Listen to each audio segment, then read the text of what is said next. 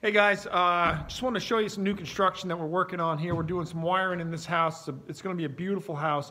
Anyways, you can kind of see that they're truss style floor joists, which from an electrician and plumbing standpoint are really, really handy because we don't have to drill any holes. And you can see that we've gone back to some housings for the can lights. We very seldom use the housings anymore. You can see that's what those silver 6-inch round deals are. We don't use those much anymore. We use just snap-in style, low profile. We call it a wafer light.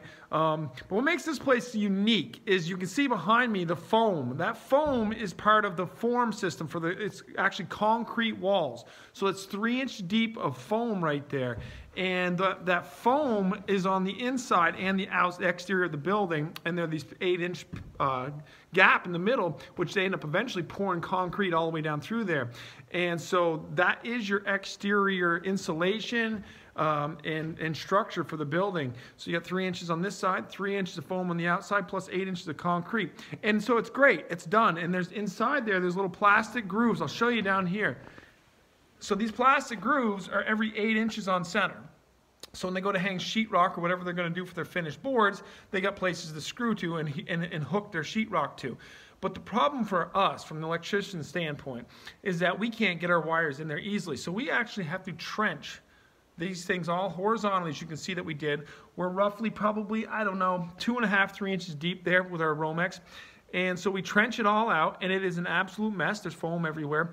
So that's how we get our wires from point A to point B. But when it comes to the outlet box or a switch box, here we are in the kitchen, and so there's going to be a fair amount of work here with the trenching. So what you can see we've done here, as we get in here, so that box right now, we've got it sandwiched in there. We're screwed to every 8 inches here and here, holding that box up against the concrete in the backside. Actually, I've got a gap back there that I spaced it out. So what we're going to do is we're going to spray foam in.